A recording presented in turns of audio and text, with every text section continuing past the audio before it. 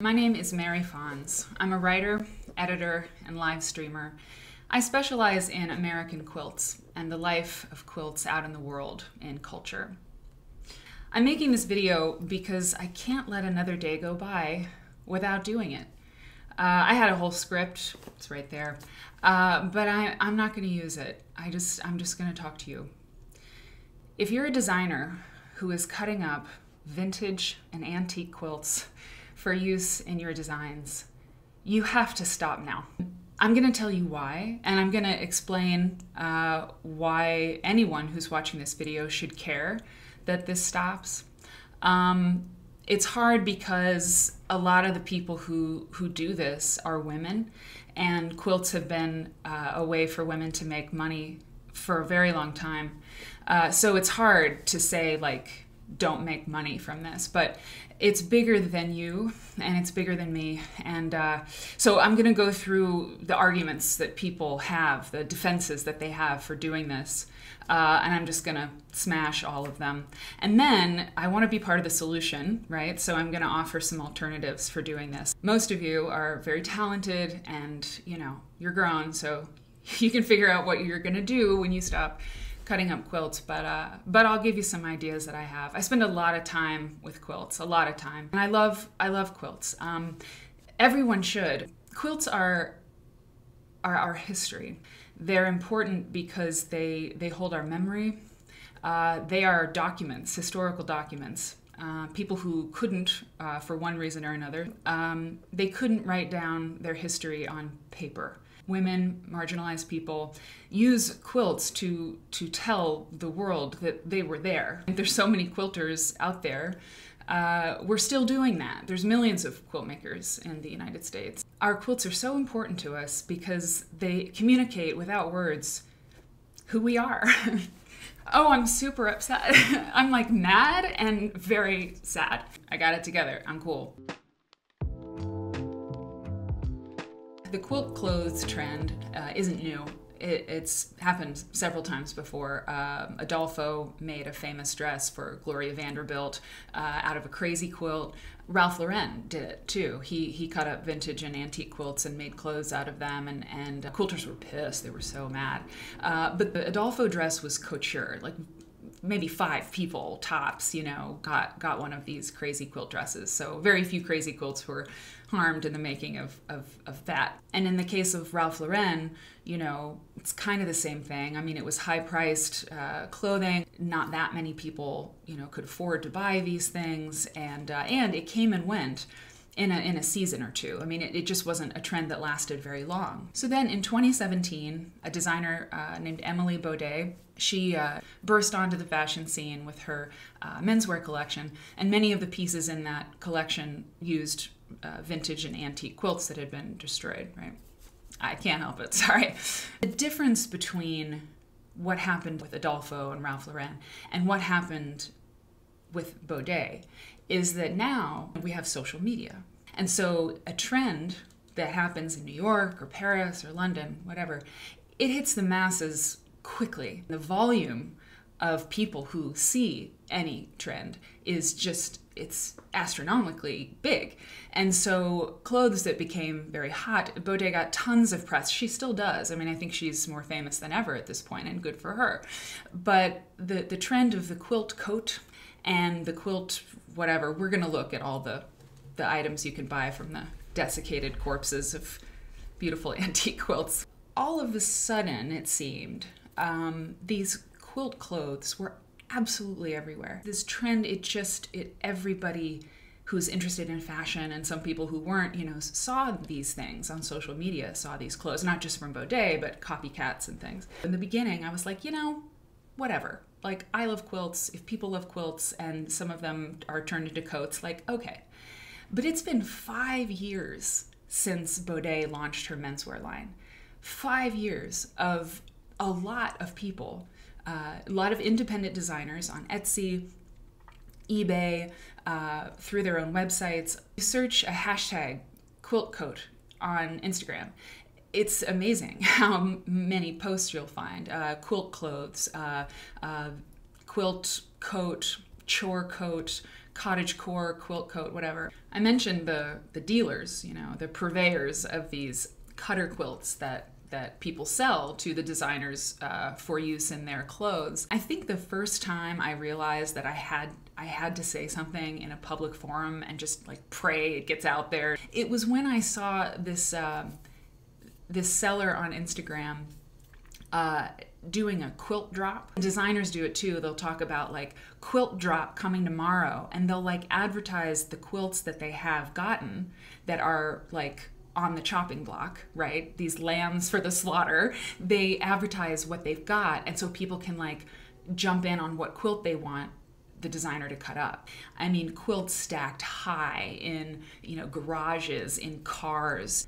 This is deeply fucked up. It's just wrong. I don't think a lot of people realize how bad it's gotten. I think maybe you don't know.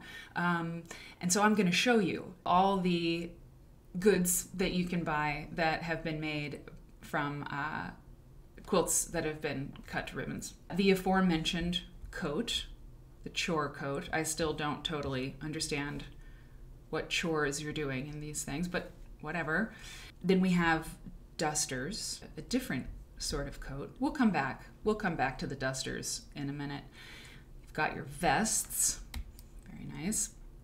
Dresses, of course. A lot of these are made from quilt tops, you know, unfinished quilts that could be finished. Skirts, pants. I think they're dumb. Sweatshirts, jumpsuits. Really? I bet you $5 that the people who have purchased quilt jumpsuits have not worn them outside. I mean, apparently you can get just a quilt pocket or a quilt sleeve if you can't do the whole thing. Love that for you. This one, statement collars. Are you kidding me? What even is that? I mean, I'd rather wear a pair of the pants. A ruffled quilt collar? It's just so dumb. What are you doing? Tote bags, obviously. Corsets. That was interesting, finding this one. Corsets. It's just sexy. Cottage hardcore. Bucket hats. Also just dead sexy, don't you think? Face masks, of course. Of course, the face masks. Fanny packs.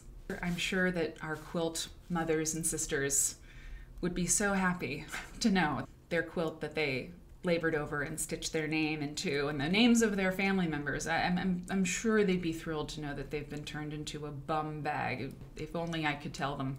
Shoes. This one is interesting.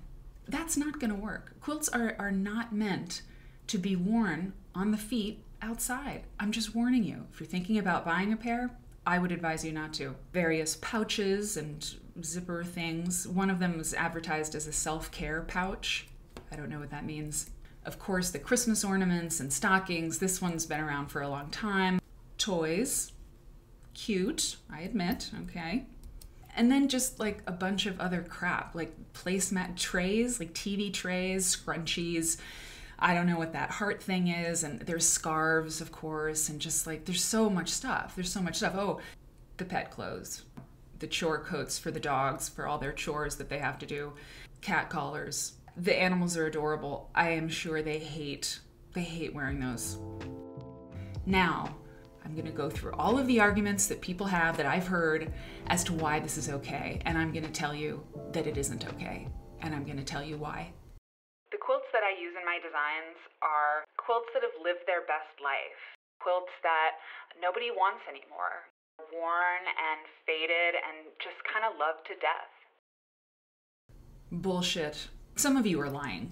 Not all of you. I've seen quilt garments and different things made from quilts that were clearly pretty worn. But the thing is, people want a quilt coat or whatever, but they don't want one that's really in rags.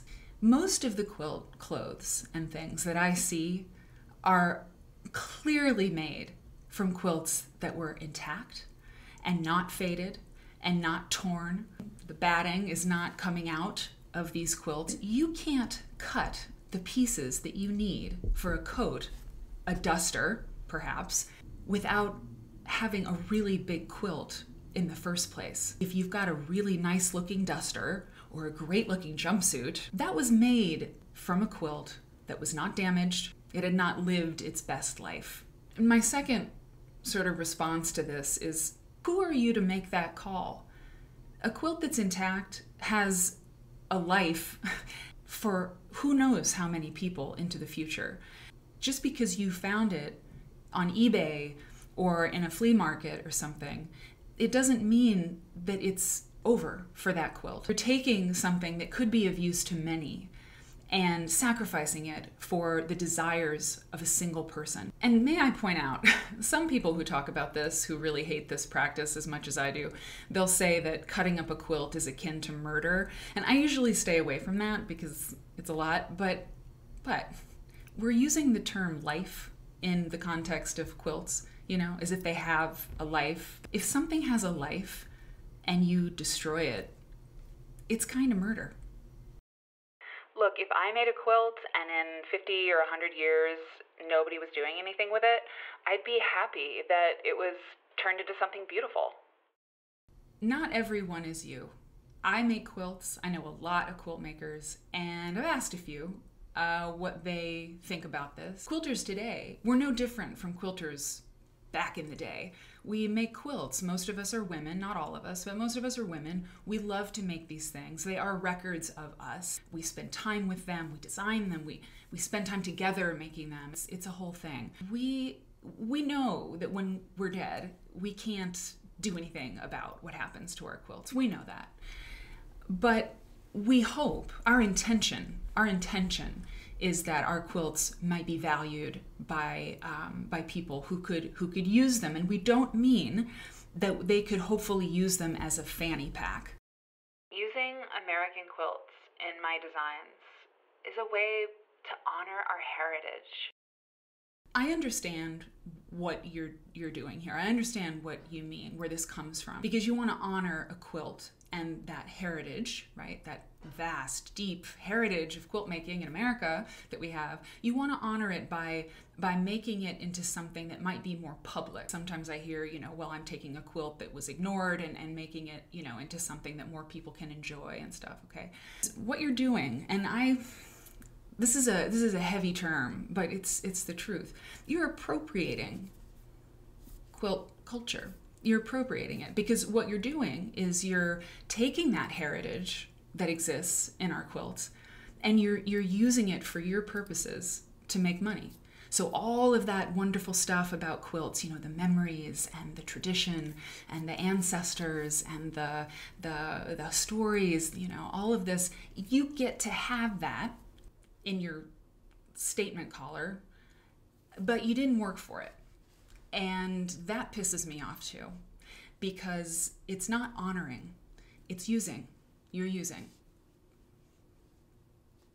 And that's not nice.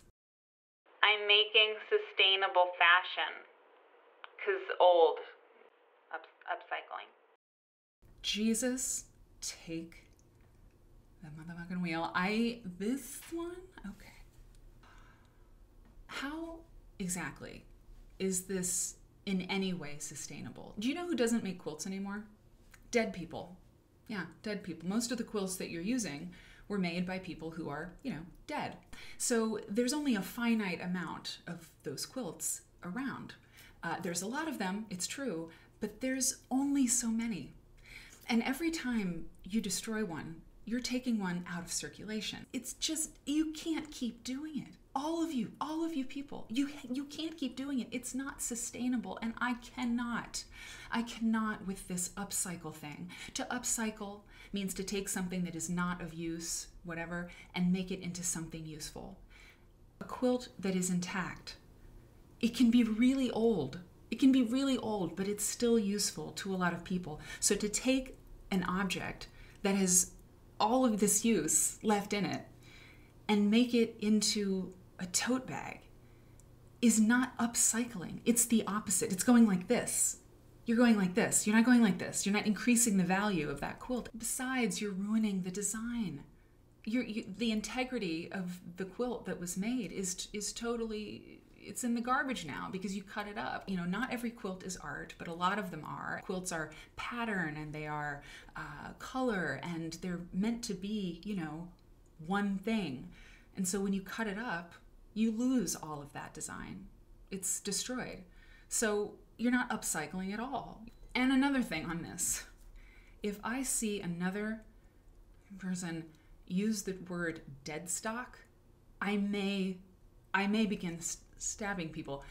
Dead stock is stuff that you have in your warehouse or your studio or whatever that you can't sell. A store has dead stock, stuff they can't move. If you have items made out of these quilts in your store and you can't sell them because the trend has passed and nobody gives a shit about this stuff anymore, that's dead stock. Don't you dare, don't you dare call a quilt dead stock. It's so offensive. Dead stock. I can't. The people I'm talking to probably aren't even watching at this point. And I understand. I know I'm gonna piss some people off. I'll take it. You know, I'll take one for the quilt team. Alternatives abound. Why not actually upcycle? I don't need to tell you or anybody at this point the crisis we're in as a result of the fast fashion industry. It's disgusting. We all know it. And if you want to talk about dead stock, you're going to want to look at these people and their brands and their stores and what happens when all of that dead stock goes somewhere else. These different materials, sewing them together is a challenge, but you can figure it out. All of the colors, all of the material you could ever want and more is available. So use material from actual dead stock, actually upcycle. That would be great. You could repair them, restore them. If you find a quilt that's on its last legs, it's lived its best life as a quilt, you could like have like a quilt rescue operation, you know? Like, I love your quilt. Like, thanks, it's a rescue. Who rescued who, you know? Make garments that are inspired by. Plenty of people do this. I mean, high fashion, independent designers, you know, chain stores too, Target, everybody's on the quilt clothes train, right? But Target isn't cutting up quilts, thank God. I talked to one designer recently and he makes garments, you know, in this style, but he makes his own quilts. And he says it's great because you can make the pieces that you actually need. You don't have to try to match seams that don't match. You know, you have what you need because you made it yourself. So be inspired by the motifs and the beautiful patterns and the colors that you see in quilts. Don't ruin them in the process. I have alternatives for you too. Be like Rihanna's boyfriend. A$AP Rocky wore a quilt to the Met Gala and it was completely intact. He wore it, you know, with respect, and he got a lot of press and everybody loved it, and it was all in one piece. So, you know, be like A$AP Rocky. We all want to be like A$AP Rocky. I want to be like A$AP Rocky. The garments I mentioned, you know, that are like inspired by quilts or whatever, buy those. This is real, by the way. And no quilt was harmed, you know. That's just a print on her panties. So I had to see it, so you have to see it. That's the one thing I haven't seen made from vintage or antique quilts. I haven't seen underwear. Hire a quilt maker or a garment maker, a designer, to make you something from scratch. You can pick everything. It can be totally bespoke. You can pick everything you want, every fabric, da-da-da. Perfect. You could just sit on a quilt. It worked for the Kardashians. See? They're happy. Solange sat on one. The quilt's fine. I think the pandemic may have something to do with how popular it got, because it's been really scary and people have been home more than usual, scrolling through their phones, and people want comfort, and there's nothing better than a quilt to give you comfort. I mean, that's like part of what they do best, you know? So I understand the appeal, I do.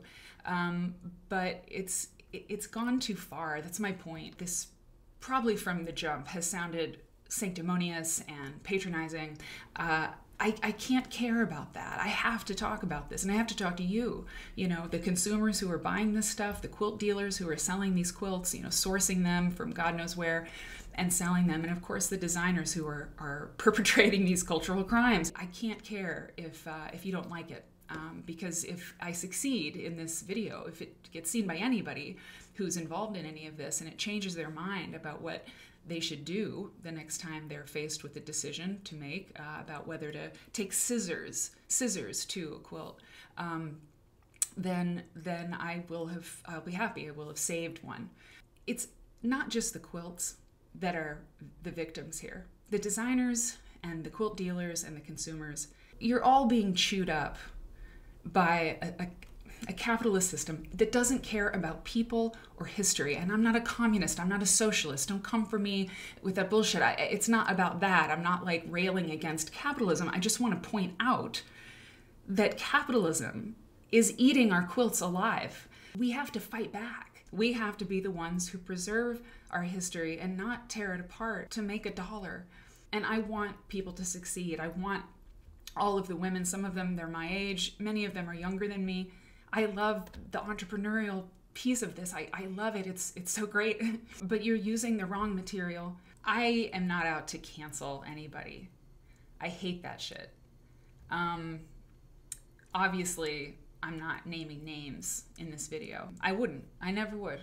I mean, I mentioned Baudet, but she's like, big deal. I just have to do what I can, anything I can, to stop this. It's gotten out of control. We have to stop now. We have to move on from this trend. And it is serious. Fashion, it's not that serious. Until you start taking culture that was made mostly by women, and why is it okay to cut up the work of women, women's history, and slice it up? I can't think of another thing that we do that with. And so I want you to think about it. And I want you to think about it. I know I'm like upset, I'm getting mad on the internet, but I am mad. I'm really fucking mad. I can't see this anymore. I can't research this anymore. And so I'm just gonna put this out there, and I'm gonna hope somebody sees it. And if you think somebody should see it, I hope you'll share it. I guess it's like a public service announcement, And that's what I have to say about it. That's all I got.